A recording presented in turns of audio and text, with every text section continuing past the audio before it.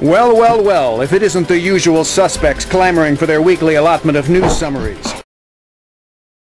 The head of Japan's nuclear regulator has delivered some harsh words to the people in charge of electric power utilities. He says they've totally failed to convey what they have learned from the Fukushima Daiichi nuclear accident. Nuclear Regulation Authority Chairman Shunichi Tanaka was speaking to Shojiro Matsuura, Chairman of the Japan Nuclear Safety Institute. The institute was set up by electric companies last November to help improve safety at nuclear power plants. This was the first exchange of views between the two organizations. Tanaka had a blunt assessment of the utility's actions. He said the accident was caused by the arrogance of science and technology. He said nuclear operators have utterly failed to communicate what efforts they are making to improve safety, and he urged the institute to give better instructions to the utilities.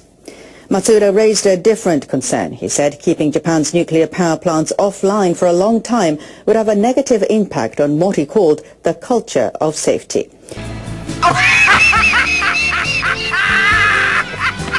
What's so funny now? I sometimes just think funny things. We felt that putting our users in mortal danger for a quick buck was the right move. All of Japan's 48 reactors are currently offline. Utilities have applied for safety screenings to restart 17 reactors at 10 plants. You couldn't make this shit up. Japan's crippled nuclear plant have restarted their efforts to contain a growing problem. They're pumping up groundwater to stop it from collecting on the Fukushima Daiichi site. Who's your daddy? Crews with Tokyo Electric Power Company began what they call a bypass operation earlier this month. Their strategy is to pump up groundwater so it doesn't flow into the plant and get contaminated. When do you want it? They hope to start releasing it into the ocean next month. What do you want? The engineers are using 12 wells on a hillside to check the groundwater for contamination. They suspended their bypass operation last week because a radioactive substance in one of those wells exceeded a safety target. Measurements later showed the radiation had fallen, so the engineers restarted their pumps. The water is going into tanks. Workers say they'll check it for contamination there before they release it into the ocean. How do you want it? They say they may stop pumping from any well where radiation rises. After Chernobyl we finally hear all kinds of cancer went up the next year. Hard to interpret, says OPCS. Can't understand it, well here is a guess. Low-level isotopes from the Ukraine drifted to Wales on the wind and the rain. Rainfall is higher in Bangor than Kent. Cancer in Wales is up 30%. We're breathing strontium, locking it into the structure of cellular DNA. And each should be to decay in an occasional, rather mutational way. Kills us. Even new Labour can see what it means. Radioisotopes alter your genes. Ghosts of dead babies will give them no rest till the dosimetry's been reassessed. Wombling, strombling, Bangor to Kent, telling the news of the second event. Telling the story all and two scenes. A radioisotopes alter your genes. Nuclear establishment, castle of lies. Children are dying in front of your eyes. Born with no limbs, with two heads or no brain. Born to a life of incurable pain. Nuclear subsidies victims will pay, while you take a pension and tiptoe away. Don't reassure us, cause we always knew yours was a story too slick to be true. We're breathing strontium, locking it into the structure of cellular DNA, and each should be to decay in an occasional, rather mutational way. Kills us. Nobody's hiding these nuclear crooks. Government stooges aren't cooking the books. Only the mothers are guilty of crimes, bearing their children in nuclear times. Radioisotopes float around free, up in the atmosphere, up near the sea. So many diseases genetically linked, strontium bombs will soon be extinct, 'cause we're breathing strontium, locking it into the structure of cellular DNA. And each beat to decay in an occasional, rather mutational way, kills us.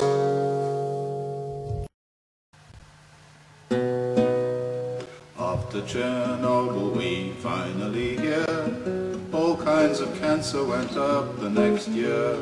Hard to interpret, says OPCS. Can't understand it, well here is a guess.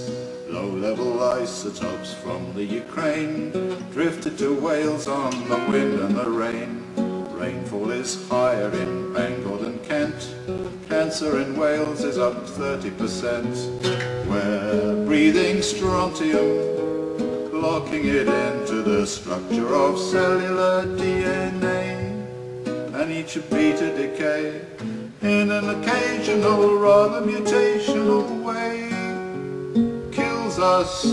Even New Labour can see what it means. Radioisotopes alter your genes. Ghosts of dead babies will give them no rest till the dosimetry's been reassessed. Wombling, strombling, Bangor to Kent, telling the news of the second event, telling the story all and two scenes. A radioisotopes alter your genes. Nuclear establishment, castle of lies. Children are dying in front of your eyes. Born with no limbs, with two heads or no brain. Born to a life of incurable pain. Nuclear subsidies victims will pay, while you take a pension and tiptoe away.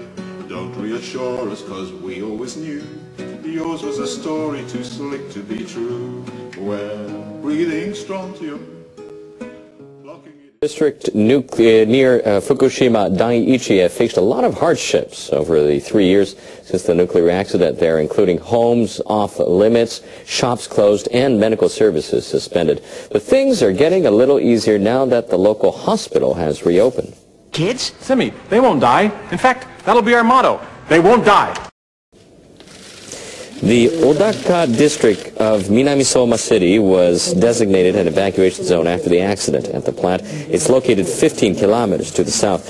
Residents have been visiting their homes during the day, but their local hospital remained closed until now. Outpatients can consult with doctors at the reopened hospital on 3 days during the week, yet it's still not accepting inpatients. When I needed to see a doctor, I had no choice but to go to Fukushima City and spend half a day just getting there. So it's very helpful. It's my mission to help people who want to return. I'm happy to support them.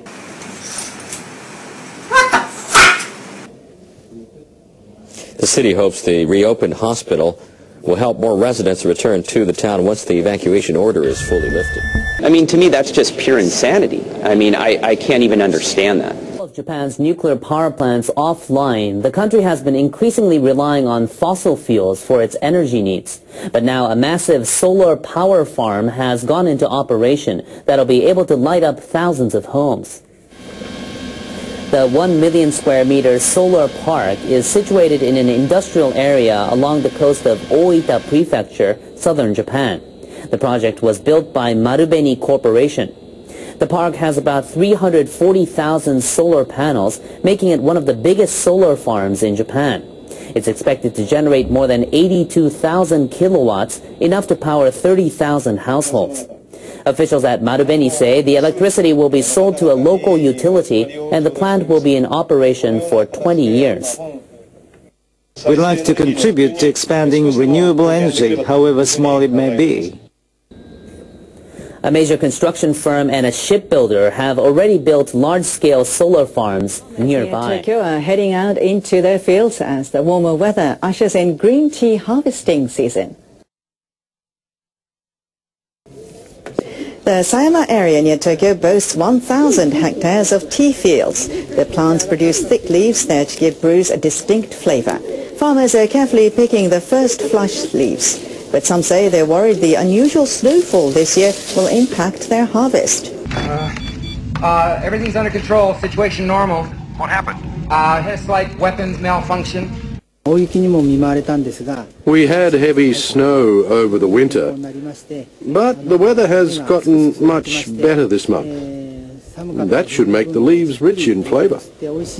He says he hopes his customers enjoy the flavor. After a major natural disaster like an earthquake, getting enough food and water to victims is critical and difficult. The people who provide the food need training to feed hundreds of people, but a volunteer group has discovered that not enough people have been trained.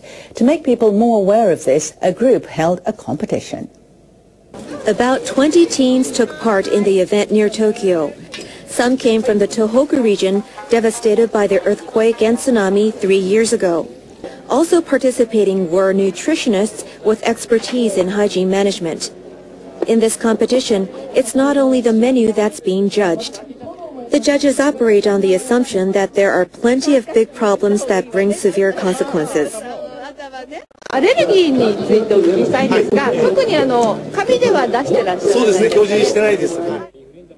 Masahide Kubo is leader of the citizens group that hosted the competition.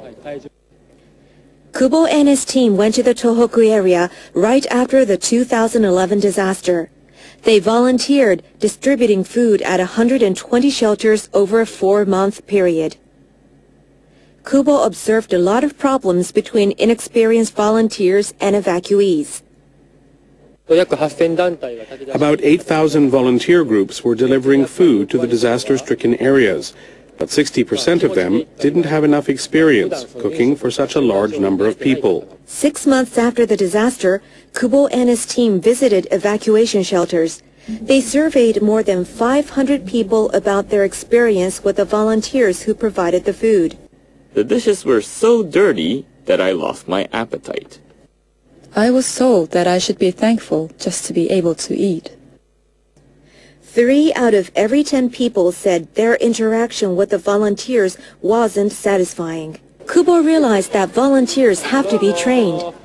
For the past 2 years, this competition has been held in the Tohoku region. But this year, he decided to hold it in the capital region for the first time. The idea is to prepare for the possibility of a large-scale earthquake in the Tokyo metropolitan area. At this event, they noticed a substantial difference between teams with experience and those who had none. This squad comes from Ishinomaki, a city that was hit by the disaster.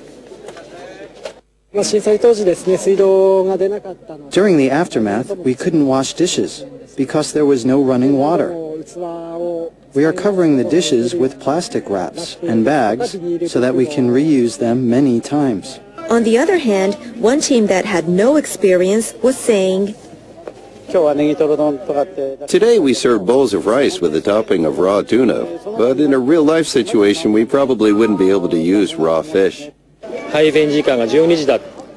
For example, a food provider might say that 500 meals will be served at 12 o'clock, but in reality, only 400 meals were served, and in the late afternoon. A situation like this can cause trouble, and we must have training to avoid it. Kubo is working on a manual that will help to spread his knowledge about emergency food preparation for large groups. I want to compile this manual so that people who volunteer in food supply can understand the whole process clearly, including ways to sign up for it. Disaster can strike at any moment, so I want to prepare the manual as fast as possible. As they get ready for the next possible disaster, Kubo's team passes along lessons from providing food for victims of the earthquake. Having graciously spread my knowledge to the uneducated masses, I now return to the stately, elegant ranks of News Announcer Society.